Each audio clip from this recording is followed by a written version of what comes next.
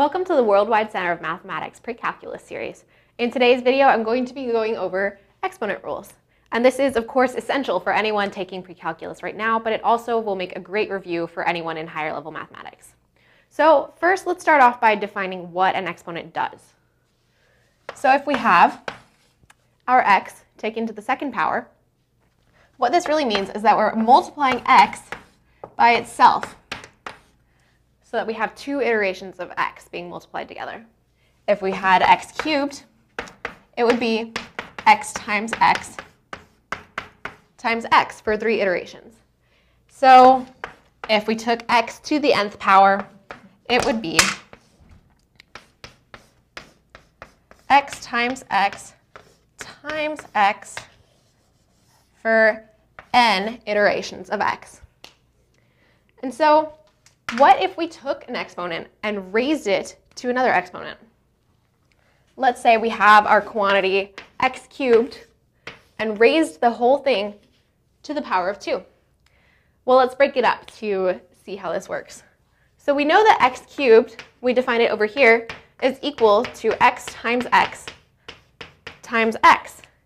And if we had another quantity, let's say y, if we had y squared, it would be equal to y times y. So in order to find x cubed to the power of 2, let's substitute in x cubed for y. So we'll take our y squared, but every time we have a y, we'll use x cubed. So that means that x cubed to the power of 2 is going to equal x cubed times x cubed, which simplifies to x times x times x for our first x cubed times x times x times x. Sorry, that got a little squished over there. All right, so we have 6 iterations of x being multiplied together. And so we can simplify this to x to the power of 6. And so from here, we can create kind of a basic rule. This is one of our laws of exponents, that when we have an exponent raised to another exponent, what you're doing is multiplying those two exponents together. X cubed times 2. So that would equal x to the power of 6. And what would happen if you multiplied two different quantities with exponents together? Let's look at that over here. So let's work with x cubed and x squared again. So we'll say we have x cubed and we want to multiply it with x squared.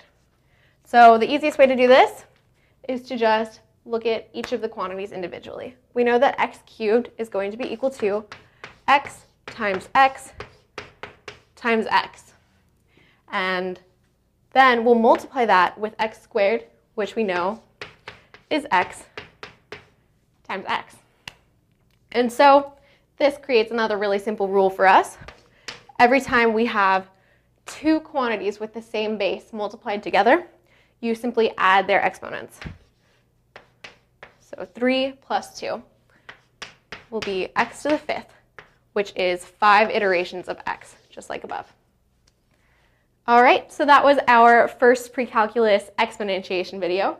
Be sure to click on our logo in this bottom corner here to visit our website to explore even more math resources, including our pre-cal textbook, which is available for just $10. And be sure to subscribe to our channel for more math videos.